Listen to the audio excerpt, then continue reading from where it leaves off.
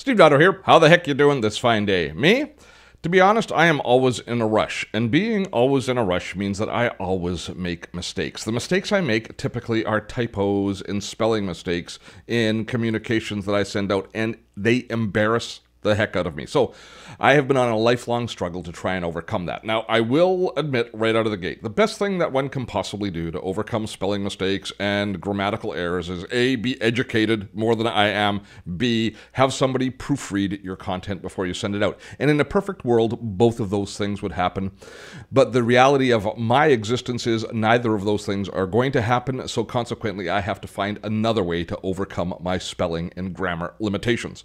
Now, I use a tool called Grammarly. I've used it for quite some time, and it's great for my newsletter when I slow things down a little bit and I send out a newsletter, run it through Grammarly, it checks the spelling, it checks the grammar, does a few other things which I will talk about in a moment, and it helps me out a lot.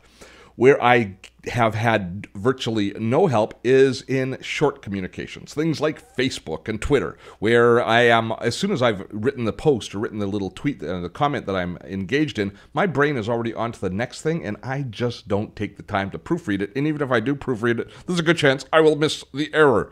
So what are we going to do about that? Well, Grammarly has introduced a brand new plugin, a browser plugin extension, which has proven to be incredibly valuable to me. Perhaps it'll be incredibly valuable to you as well. So we're going to take a look at Grammarly's new plugin today on Dotto Tech.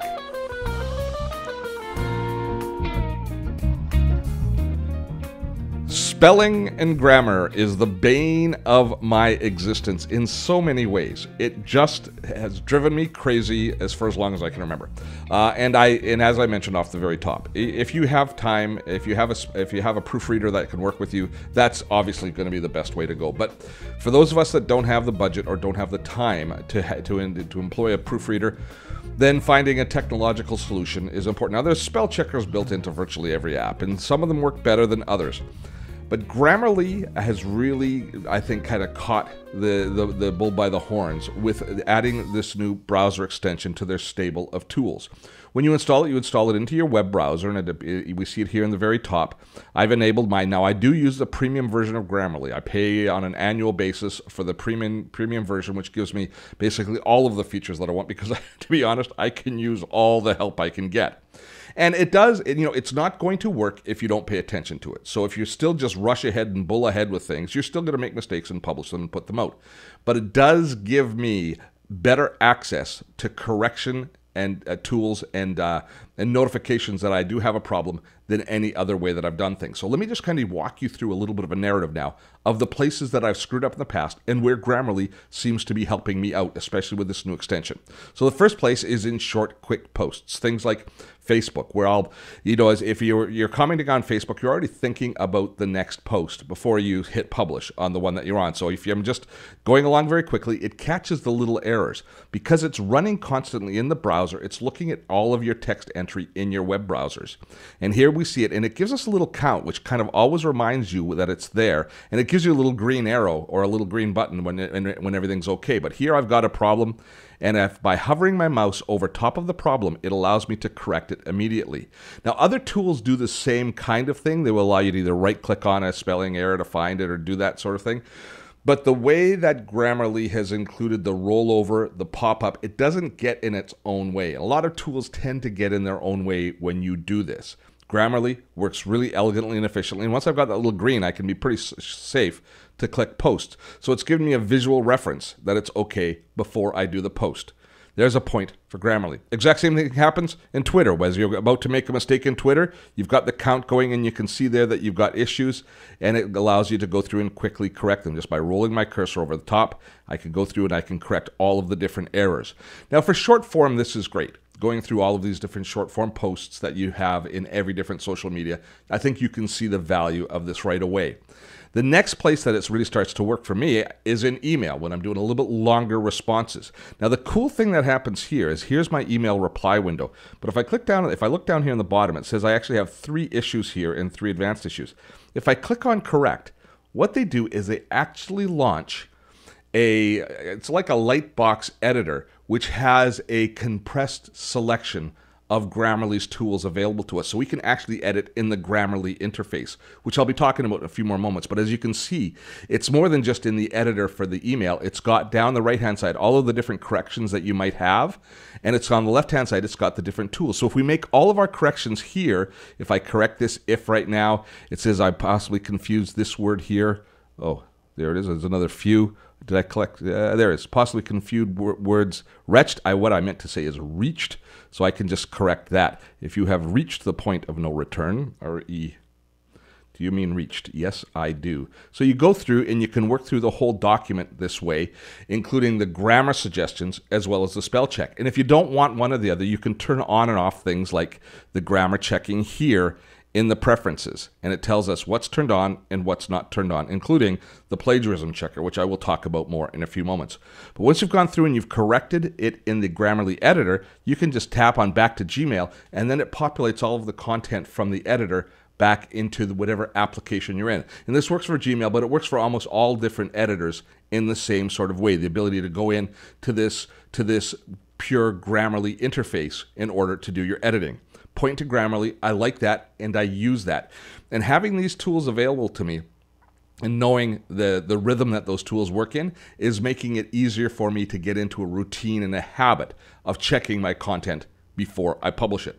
Now, the last area that I want to talk to you about, I think it's the last one today, is in the full Grammarly editor. Now, this is me in Grammarly with all of my different documents. So you can actually go in and increasingly, as I do my writing, I'm doing my writing right within the Grammarly interface because I'm going to be checking and I'm going to be moving it into Grammarly anyways. So rather than writing in Word or any other platform, I write right within Grammarly. And you can see that I've got a pretty large collection of documents here as I'm going. So for example, right now I'm working on an email follow-up sequence for a campaign that I'm working on, for a sales campaign. And you can see that. Here's the first letter, and it's nice and clean. I've already gone through and I've cleaned it up. And as you go down, you see all of a sudden you will start to see the mistakes coming in. But down here, this is the reality of my writing because I get on a roll and I just keep writing away and I make typos and I make mistakes and I make grammatical errors, but I like to pound away and just kind of go through it all and then go back and edit it. Using this tool makes me think about the editing process, and it's turning me into a far better writer as a result because in my Grammarly tools, I have grammar turned on, and it's telling me about grammar errors, punctuation, and I'm asking it to even comment on sentence structure. So I'm asking it to look at everything in my document that it can and give me feedback onto what I'm doing, what it considers that I'm doing poorly. Now, it's not perfect. It will look at sentences sometimes and say, Steve, that's not a good sentence structure. But that gives me the opportunity to look at it, critically think about it, and then make a determination myself whether or not that's the way that I want to express myself. It's just basically giving me a kind of a mirror to reflect it off of, or some feedback to cause me to pause, think about it, and then determine whether or not that's exactly what I wanted to say. And what I'm noticing it's helping with a lot is clarity, because when it's putting that I'm writing too long a sentence, and it's just looking at simple algorithms for that sort of stuff, but if the sentence it thinks is too long, I can decide that it's okay, but I do stop, read it over, and then think about what it might look like if I shorten it up, if I break it into two, or do that sort of stuff. So it's giving me some really positive feedback in that area. Now, there is one other, I think, major area that Grammarly really makes a difference, and that is preventing embarrassing mistakes. When I'm writing different posts in my research, I'm often at friends or people who I respect or I like to read. I'm often at their website and I'm reading through. So here's my friend Razor Social is Ian Cleary's site, and as I'm reading through his post, his most recent post, and I do a lot of writing about YouTube. He's made some really nice points about the length of videos in YouTube and what length is optional. So quite often what I'll do is even if I'm thinking about doing a story on this topic, maybe a month or two from now, is I'll copy and I'll clip out this content. I'll store it in Evernote so that I can then use it again later on when I'm ready to work. I can look at that opinion and then I can rework it. But the problem is sometimes you forget that this is somebody else's writing. If you've been editing a document, working on it, and then you go back into it, if you haven't properly articulated within it that this is Ian's copy, I might accidentally think that this is something that I wrote a few months ago and then publish it in my content and taking ownership of it myself, which would be an error. It would be wrong. It wouldn't have been on purpose, but it would be an embarrassing mistake. Look at how Grammarly will help save our bacon at that particular point.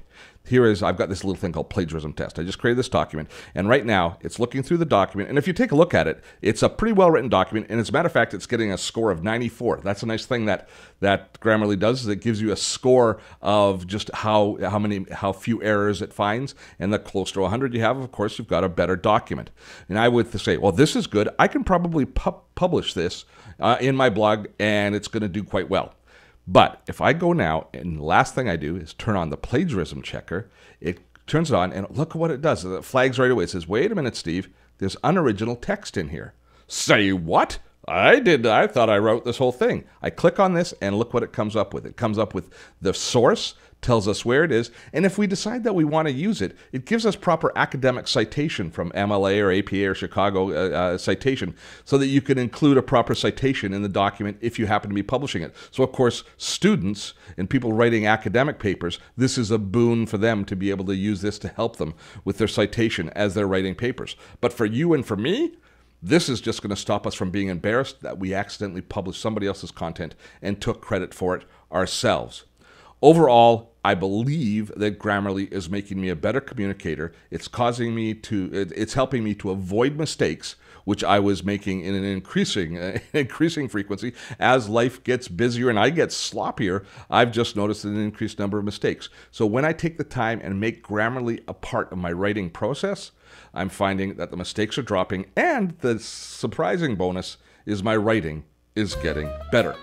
I hope you found this video today to be useful. Now, there's 3 ways to stay in touch with us here on Dotto Tech. The first, please subscribe to this channel. Secondly, subscribe to our newsletter so you'll hear about our upcoming live events, and you can also check for yourself to see if my writing is indeed improving. And finally, Dotto Tech is a community-funded site supported through the crowdfunding site Patreon. We're basically supported by you, the people who view this channel. So if you want to know more about what supporting Dotto Tech looks like and what perks are included, then I encourage you to drop by and have a look at our Patreon page. Until next time, I am Steve Dotto. Have fun storming a castle.